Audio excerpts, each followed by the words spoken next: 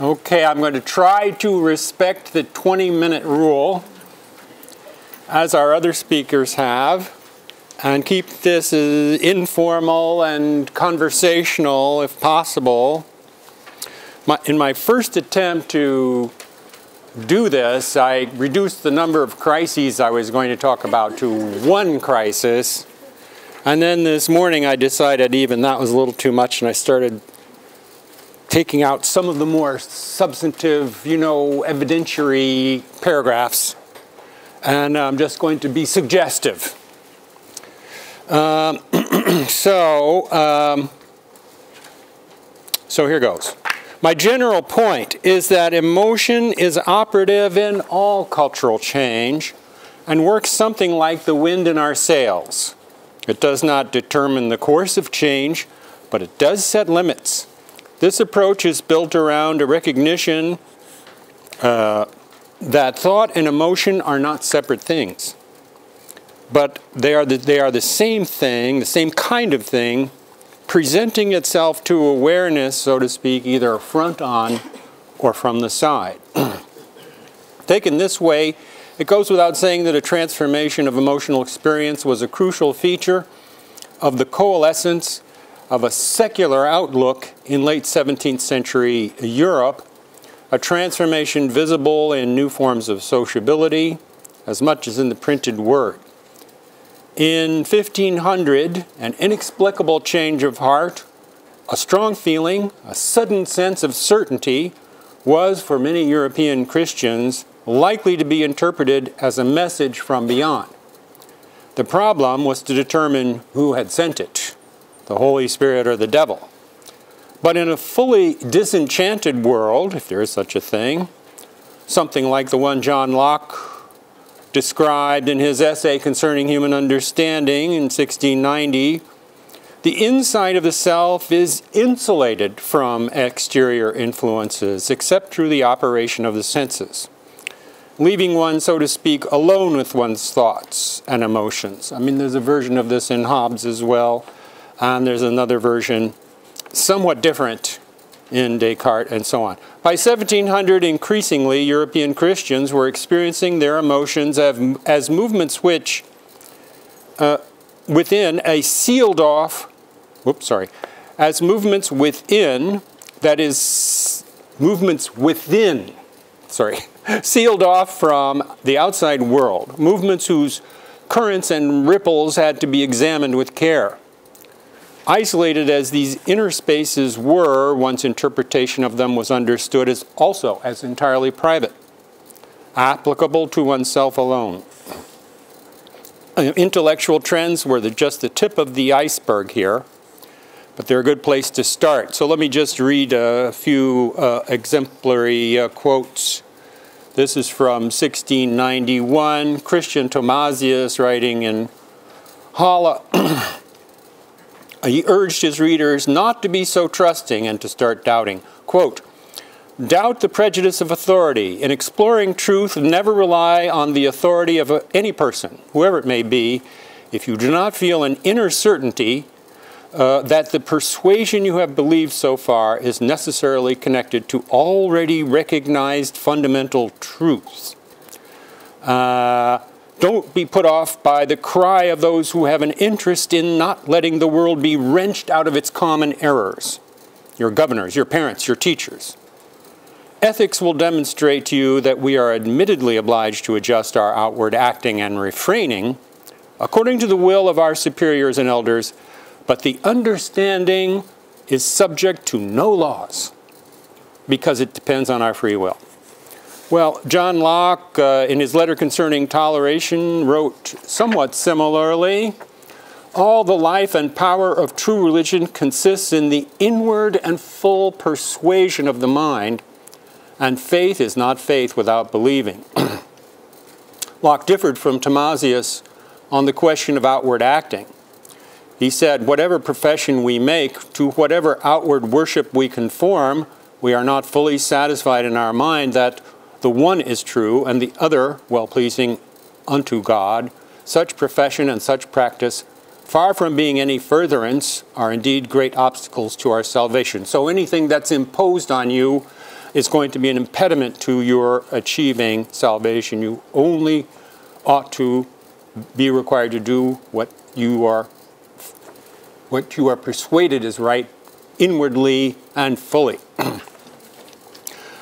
Pierre Bayle made a similar distinction when in 1686, in his argument for freedom of conscience, that the individual conscience could err in good faith, could be mistaken in good faith. It was Bayle's view that with the exception of very few holy persons, such as Luther or Calvin, no one really knew for sure if she were saved or not. And he claimed that this was a common view among Calvinists by his own day. For the vast majority of souls, therefore, to err in good faith was quite possible. Further, God obliged us to follow our conscience, even if it was an error. And I'm going to read this wonderful quote from the Commentaire Philosophique. As you'll be able to tell, I love Bayle. It is not necessary for me to remind my reader that I do not exclude grace from that act by which we adhere to revealed truths. Would that it were always grace that makes us feel, sentir, feel that such and such a reading of Scripture is true, and grace which modifies us in such a manner that precisely that reading that is true appears true to us. But I do say that the grace which produces this sentiment does not, for all that, give us knowledge of any proof that is certain and free of objections. I only add that since faith gives us no marks of orthodoxy except an interior sentiment and conviction of conscience, a mark that can be found among the most heretical of men, it follows that the final analysis of our belief is that we sense that and that it seems to us that it is true. So, in an earlier publication, Bayle had already addressed the common objection, which goes back to Augustine at least, that, quote, the author of all things gives the right of entry into one's heart and into one's soul only to the truth, unquote. Not so, said Bayle. On fate, Bayle warned that the history of Christianity since the Reformation did not offer much support for this view. Quoting Bayle, to put it simply, there is a truth that presents itself in the image of a lie, either to the Catholics or to the Reformed, and an error that presents itself in the image of the truth to one or the other. Without raising doubts about the unity of truth, Bayle raised the question whether anyone could be sure she had grasped it. So we have Bayle talking about the possibility of conscience to err in good faith, using the concept of an inner persuasion. We have Bloch, we have Thomasius, all talking about inner and outer. And I think that, there's this kind of talk has been around for centuries and centuries, but it has a new flavor to it. By inner, they mean something that involves persuasion. Thomasius talks about fundamental truths that one already knows. And what's different, I think, about Bayle is a daring, ironic tone. These remarks he makes about grace, I think, are one of the reasons he offended so many pious theologians. So I think a change in emotional norms was urged by all three thinkers as well. Locke condemned overheated zeal, that's his term, and insisted it must be replaced by, quote, the softness and civility of good usage.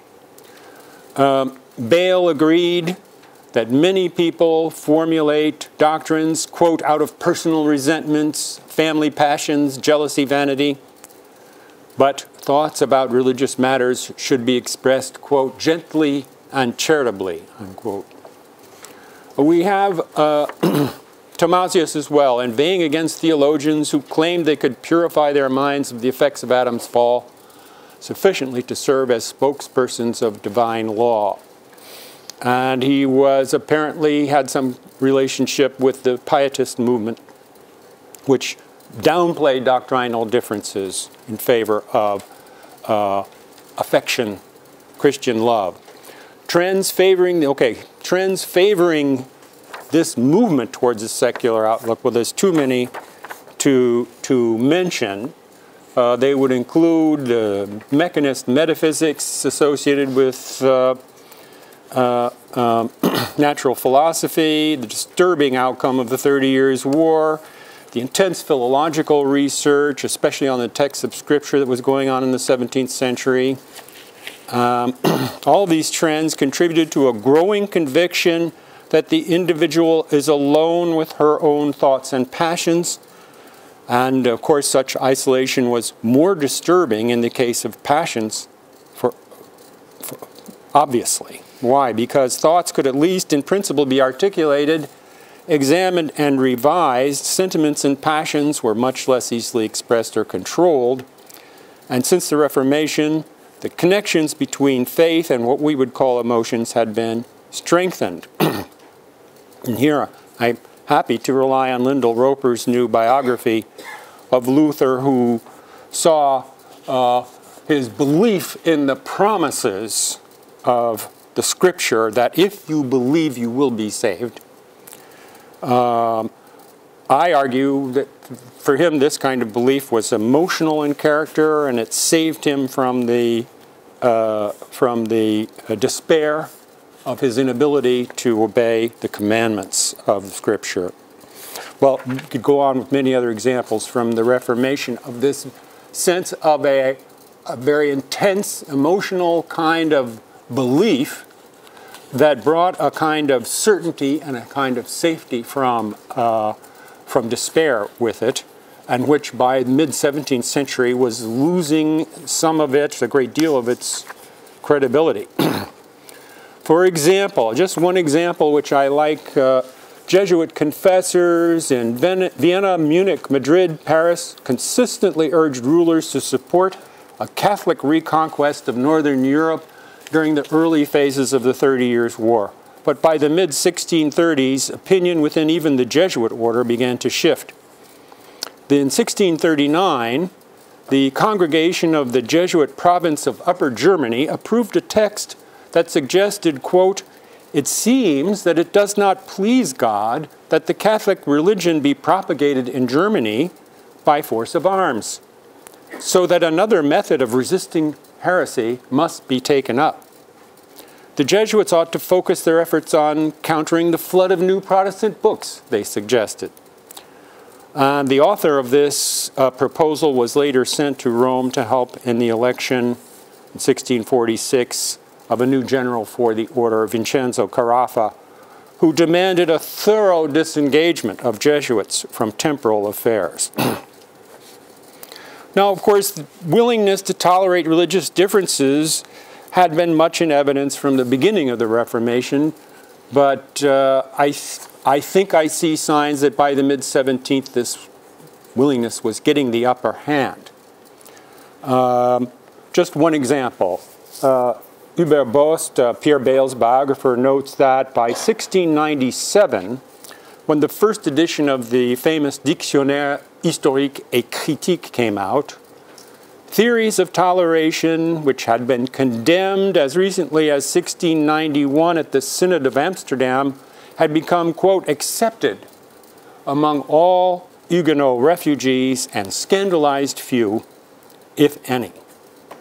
Of course, we know that John Locke returned to England in 1688 as a kind of informal intellectual spokesperson for the ascendant Whig Party. This period also saw a significant decline in witchcraft trials, which I won't say anything about, since many people here know more than me. I think I remember Isabel Hull arguing that there was a gradual relaxation of sexual discipline across Central Europe in the late 17th. Claude Perrault's Stories of Mother Goose came out in 1697. And interestingly, he dished up fantasies and fairy tales of the unlearned as if they were curious and entertaining, rather than dangerous threats to religious orthodoxy. So there are many remarkable clues to a deeper change in attitudes, and I would include among these clues the new prominence of literary salons, the rise of the novel, spreading interest in theater. These are all activities that women were deeply involved in. The spread of the coffee house and coffee house conversation, a new brand of chatty periodicals such as the Tatler or the Spectator or the Mercure Galant, pietism, and I would include the early phases of development of Freemasonry, all forms of sociability that reached across confessional lines and involved a kind of gentleness and charity, good usage, affection. Politeness, as it came to be called in England. I would link all these things back to the spreading idea that our insides are sealed off from spiritual influences. We no longer have to worry if someone sitting next to us is an agent of the devil. Because even if they were, they wouldn't even know it.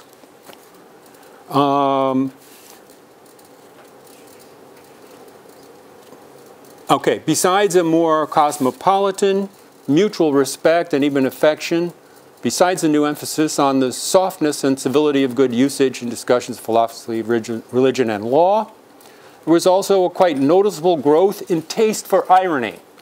Bayle's an early representative of this kind of irony, an irony that is supposed to be revealing of an important truth. It's not just carnivalesque mockery. It's irony in the service of some kind of philosophical insight, which we see very widely employed in works such as Lettres Paysannes, or I would put on the list probably Mandeville's The Fable of the Bees, many of Voltaire's works, and so on. Now, one more thing I just want to mention before coming to a close, and this is the interesting fact about the revocation of the Edict of Nantes in 1685, which is often cited as a great kind of throwback event when Louis XIV decided to get rid of all the Protestants in the country, outlawed the Huguenot Church, and forced all the ministers either to go underground or to flee the country. What's interesting is that a good number of pastors, we don't know how many, we just have people condemning this fact, a good number of pastors told their flocks that to go ahead and convert. If you converted, you would save your offices, you would conserve, preserve, protect your properties, you would get the billeted troops who were destroying your house out of the house, threatening your daughters and so on out of the house. And, you know, it's a response to coercion that gives you peace and safety. God isn't going to hold that against you. One critic of this idea called the pastors who promoted it, said they were, quote, perverted by philosophy, and, quote, did not fear to twist scripture so that it agreed with their theories, unquote. And there are many, many cases, I don't know how many, but I have found a few in the archives anyway, of families who had the male head of the family convert, and perhaps his heir, but certainly we have this cases where Protestant families have a male head generation after generation who is baptized into the Catholic Church at birth, and the rest of the family is obviously Protestant in practice and outlook, and probably that baptized male head of family is also Protestant in private. And this suggests, again, a willingness on the part of a large number of people to divide the inner from the outer, to accept coercion. They're doing what Thomasius said to do. Obey the authorities with your outward practice, but recognize that your understanding is above the law. It cannot be touched by the law. So there's lots of evidence like this that I'm trying to pull together. And what I'm interested in is why this split worked and how it worked for people and how many people it worked for. Obviously worked well for a lot of people, but it must have been quite a different way of experiencing your emotions from the way that Luther or Calvin experienced them, which is that at any moment your emotions might be bringing messages to you from either divine or demonic sources. And this is my little effort to use the notion of emotives to mainstream the history of emotions, to integrate our understanding of emotions into our understandings of the big transitions of European history, such as the 30 Years' War, or the Glorious Revolution, or the revocation of the Edict of Nantes, and so on. Thank you.